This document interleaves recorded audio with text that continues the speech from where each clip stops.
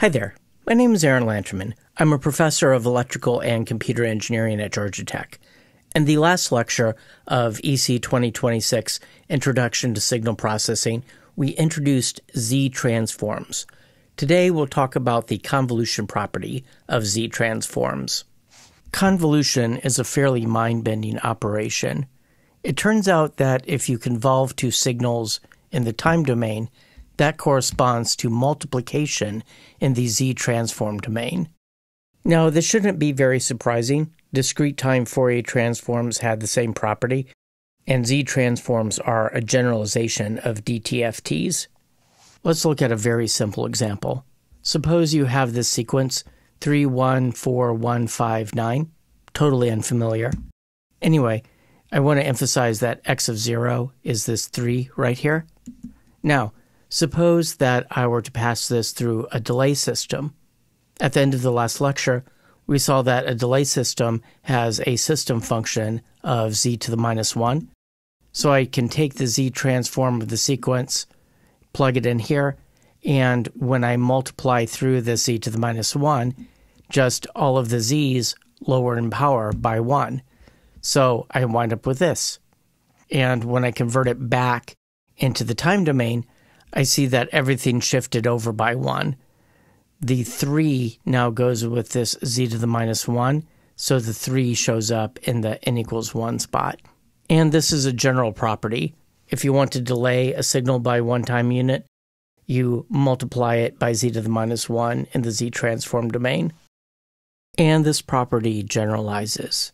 If you want to delay a signal by 37, then in the Z-transform domain, you multiply it by z to the power of minus 37.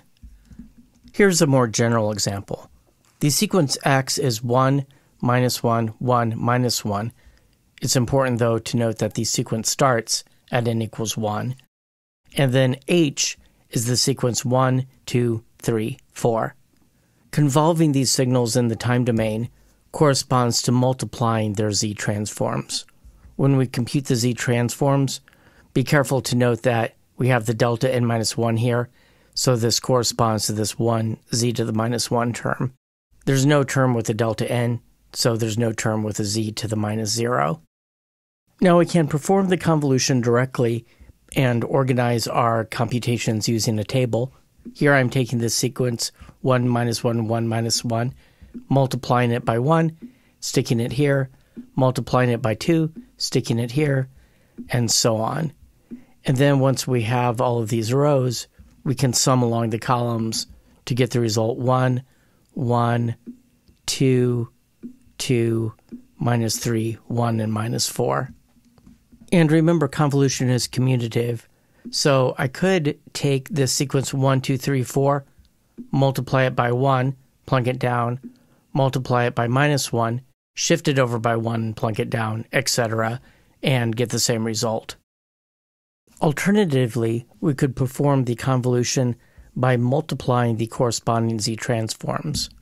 So here we have the z-transform of h, here we have the z-transform of x, and then we can work through the algebra of multiplying those polynomials, ultimately giving this result. But note we're not quite done yet. This is the z-transform of the result. We want to convert it back into the time domain. And to do that, you can just read off the coefficients. Or if you want to write it as an equation, you could write this out using delta functions. So we see that convolution and polynomial multiplication are computationally equivalent. I personally don't find slogging through all of this algebra to be any easier than setting up the convolution as a table and working it this way. I personally find doing this algebra to be more error-prone, but your mileage may vary. Let's do another example. Here we imagine having this input x of n, and we want to convolve it with the impulse response of a system h of n. It's easy enough to take the z-transform of x and the z-transform of h, and when I multiply these polynomials together, I wind up with a z-transform that I can easily invert to get this result. Now you could get the same thing by taking this function x of n and convolving it with a delta, which will just give you the same function, and then taking x of n and convolving it with delta n minus 1 which just shifts it to the right by 1, and then doing the algebra on the resulting expressions containing delta functions.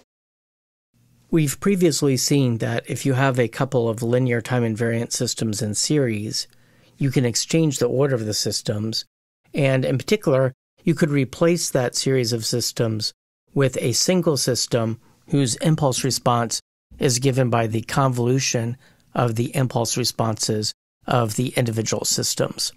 So, if you want to do things in terms of Z-transforms, you can replace your cascade of LTI systems with a single LTI system whose system function is given by the product of the system functions of the individual systems.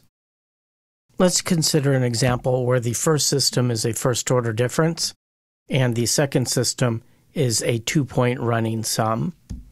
If I look at the system functions of the individual systems, I can then multiply those together and see that I get something that looks like a first-order difference system, except it doesn't subtract the input 1 time unit in the past.